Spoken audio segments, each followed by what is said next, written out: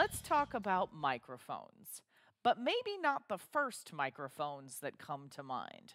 No, we're not talking about the latest and greatest concert experience or podcasting technology.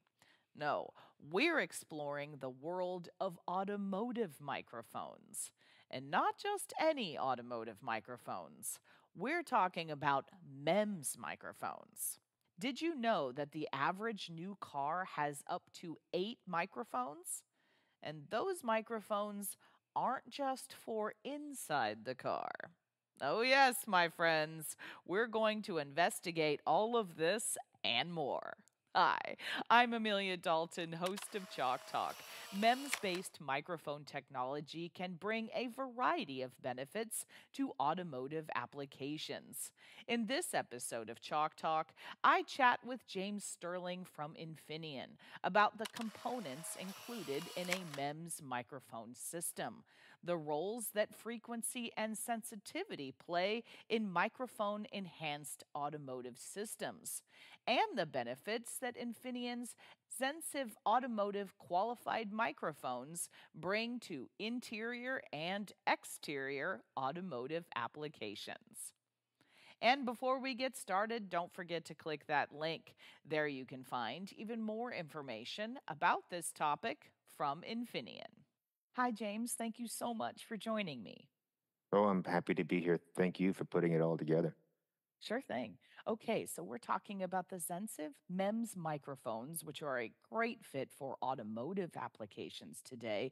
But, James, before we get into the details, what makes MEMS technology a good fit for these kinds of applications? Well, in general, what we tried to achieve with the MEMS microphone in the automotive space was we wanted to bring something to market that could be processed in a standard reflow operation.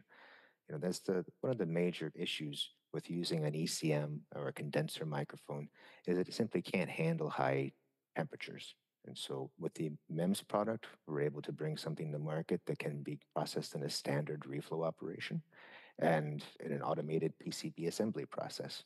Now, of course, there are other benefits. They're certainly much more stable and their performance is much better. The sensitivity is better over temperature and lifetime and designed and trimmed to have very matched amplitude and phases within the packaging themselves. Each microphone next to the one next to it has been trimmed to be a good match. They're, of course, much smaller than an electric condenser microphone, but give you the same or better performance. And then lastly is the vibration sensitivity. So these electric condenser microphones, they have a great deal of mass to them, and they are sensitive to vibration. In manufacturing and in the environment, they tend to be damaged under vibration. And so this is a major benefit of having a smaller, lighter MEMS product. That makes sense. Now, James, Infineon offers a complete microphone system, right? So, talk to me about the various components included in these systems.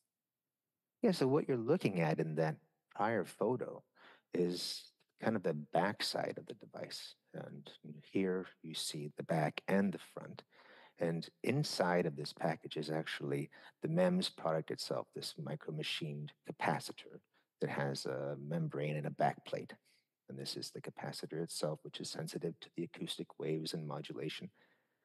And then with that is an ASIC, a separate chip, and it has its charge pump and for the membrane itself and the amplifier stages, the LDO, and then the calibration logic. And then that's all combined together in a single package that protects the device, but also it's performing the acoustic back volume for the microphone itself, in addition to having a form that can be in a pick and place operation.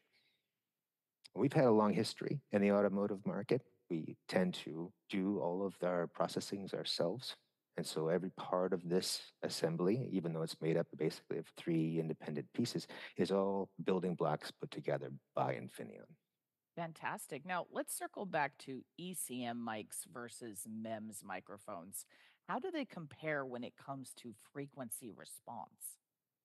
Yeah, there are certain performance and sensitivity, temperature benefits to a MEMS microphone, and response is one of them. So if you look at a standard ECM microphone, just grab a couple of samples. They don't necessarily have to be from the same lot or the same manufacturer, but they basically all kind of have the same attributes. And that if you normalize the frequency response in a various set of them, you'll see that one end or the other, they tend to deviate quite a bit. The point of a microphone in some of these applications where you want to make use of their high performance, you want as flat a frequency response as possible. Now, these samples that you see, the ECM sets 1 and 2, these devices, they're not shape response devices. They weren't created to provide this kind of behavior. They're just inconsistent. And so if you wanted to create a system that can provide an application like beamforming, then you want to have as flat a frequency response as possible. And that's what the MEMS technology brings to it. So you also mentioned sensitivity earlier as well. So how do these two different microphone technologies stack up in this case? Yes, we've looked at quite a bit of published data and then had a chance to evaluate our own characteristics in our qualification.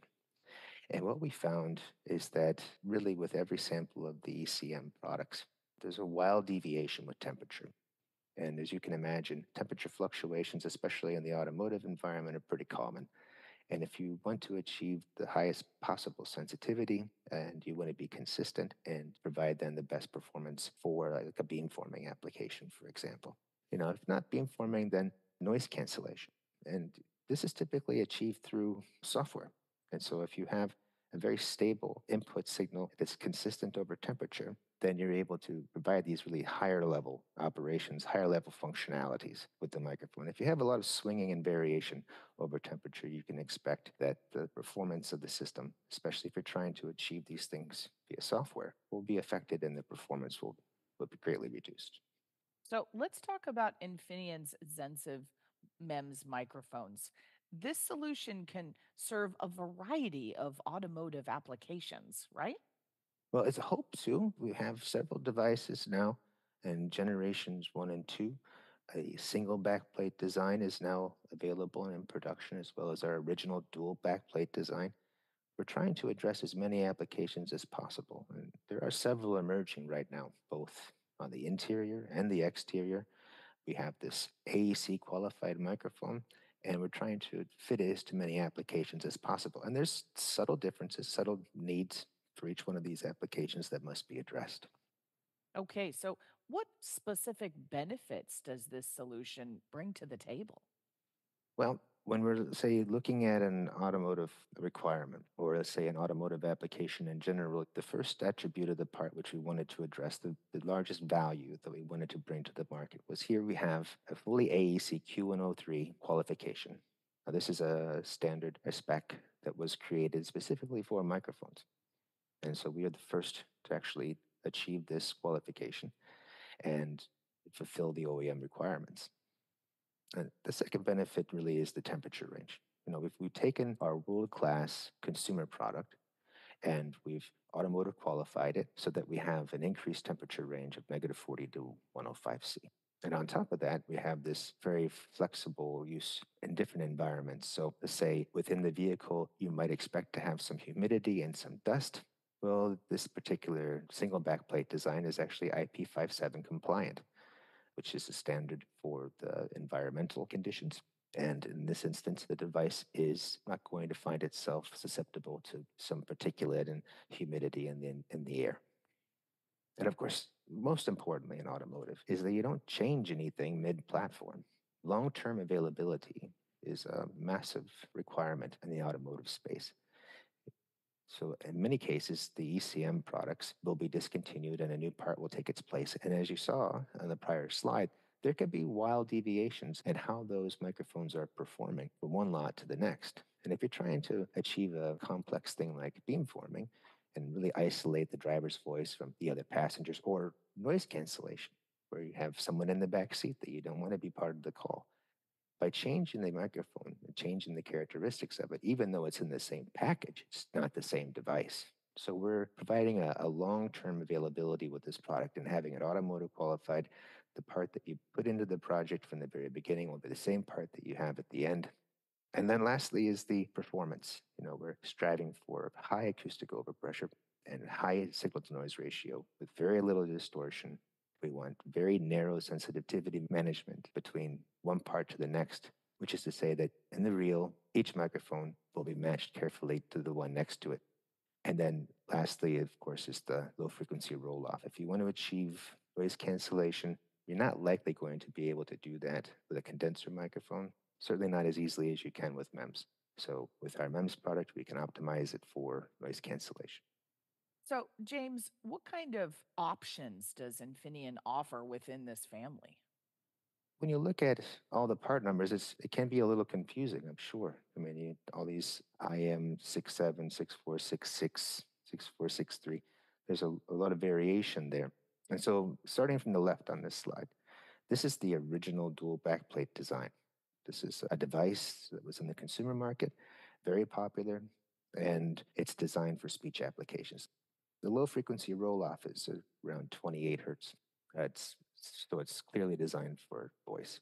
Whereas the part directly to the right of that, in the second generation, these all now in green are IP57 rated, so they have this environmental capability to them. Now, these are mid performance and low cost. So the low frequency roll off is a little better to give you a little more performance. At the sensitivity, signal to noise ratio is around 68 dB, and the acoustic overpressure is still at 130. So very robust mid performance microphone. And then next you have the IM66, and this is the D130 and D120. This is an acoustic overpressure of 130 or 120, depending on the part number. And here you have a part that's specifically designed for speech and active noise cancellation. So the low frequency roll off is now at 7 hertz. And let's say you want something that's not so specific for speech or not so specific for active noise canceling, but something in between, and that's where you get the IM64. So the IM64 D130 and the D120A, this has the capability of kind of doing it all. And then lastly is the IM63 D135. So here we have an interesting combination, very low frequency roll off at 7 hertz. But you notice in this instance, the acoustic overpressure is at 135. And this might seem insane, but that's because you're trying to buck the sound of wind. So if you were going to use a microphone in an external application, and it might be on the outside of the vehicle, then you could find yourself getting a lot of wind noise. And most of your signal then would be riding above the noise of the wind. So you have to have something that has a little higher acoustic overpressure point.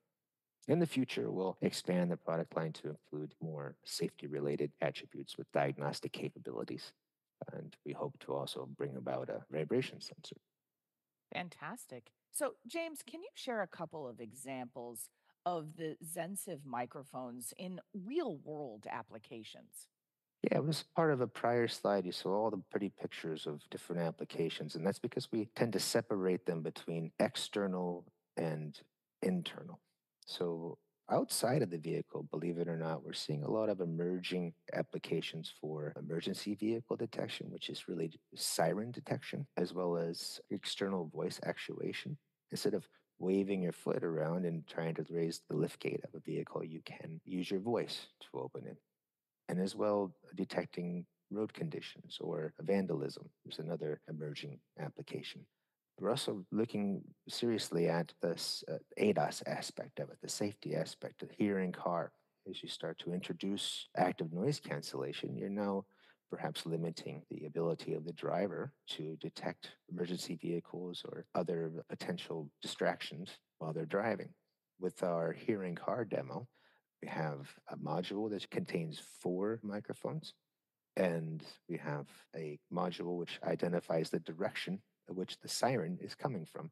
This was built in cooperation with a company called Cerence, and they created the AI, making it possible to take the inputs from the microphones, look at the phases of them, identify the frequency, and then match that to potential emergency vehicle siren, providing you an indicator, a lighted indicator, which would tell you from what direction that siren is coming from.